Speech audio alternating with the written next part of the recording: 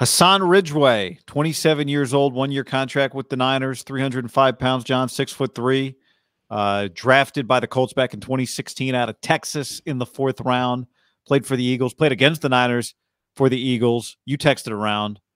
What does the league think about Hassan Ridgeway? Okay, I got some positives. Big, strong, athletic. Always a good thing. Has some twitch as a rusher. Very powerful when he wants to be. And that leads me into the negatives. A couple things I've heard. Lazy, working, work ethic on the field can be hit or miss. I think the way this guy was described, up and down, very hit or miss on tape, is a little Arden Key. Now, this guy's older, right? He's been in the league a little longer. But I think they're going teams, not one.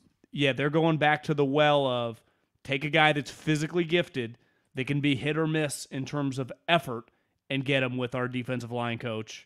Let him cook, because and obviously he didn't cost very much money, but it's $1 million guaranteed, kind of a low risk flyer with a guy that has legitimate NFL attributes. The other thing I heard is backup.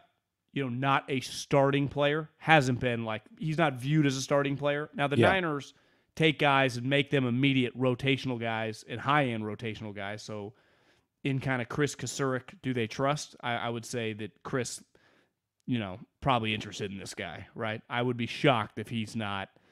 I want this guy, at the right price. Who are your low-valued guys? This guy's probably near the top of his list.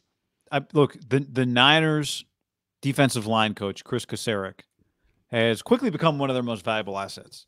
Yeah. And as they continue to try and cycle through on the defensive line where they have expensive players like Eric Armstead and Nick Bosa, they have done I would say, a damn good job of recovering from trading DeForest Buckner and not having Javon Kinlaw hit, at least yet. And so this will be another, Andy Ford has been MIA for years. Andy Ford, now. Yep. That's a good call. So, Mo Hurst was another guy kind of in the Arden Key, except Arden Key produced. Mo Hurst only played 2 games. But yeah, I would put this is the clay for Chris Kasurek. If he can, and it's not about getting every guy you add to become a producer, but can 1 out of 2 be a producer for you? I think that'll be one of the questions here. And these are low risk, like you said. Here's the other thing. Mo Hurst and DJ Jones, smaller players.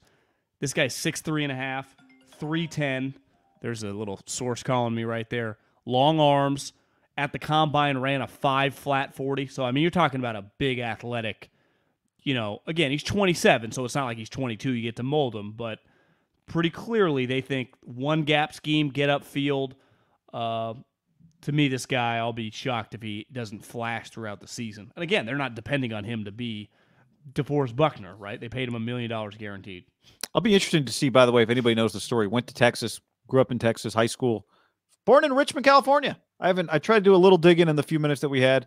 Couldn't figure out how long he was in Richmond, California, Bay Area. But I get him around a good environment, and the Niners clearly have a defensive line environment that they can get the most out of guys and see what happens. Yeah, he's never had more than 3 sacks in a season. So, production, he's not a very productive He's not here to, player. but he's here to stop the run, I would say, primarily, and just be active, make some shit happen. Right? Yeah, maintain the pocket. So, DJ Jones was their scout team quarterback at times. I don't know if he'll be that, but you'd say this, you're replacing defensive tackles, right? One guy gets $20 million guaranteed, the other guy makes $1 million. There is an allocation of resources here. You're choosing what to spend it on, right? Yeah. Well, I think when they traded DeForest, Javon Kinlaw didn't have to be DeForest Buckner.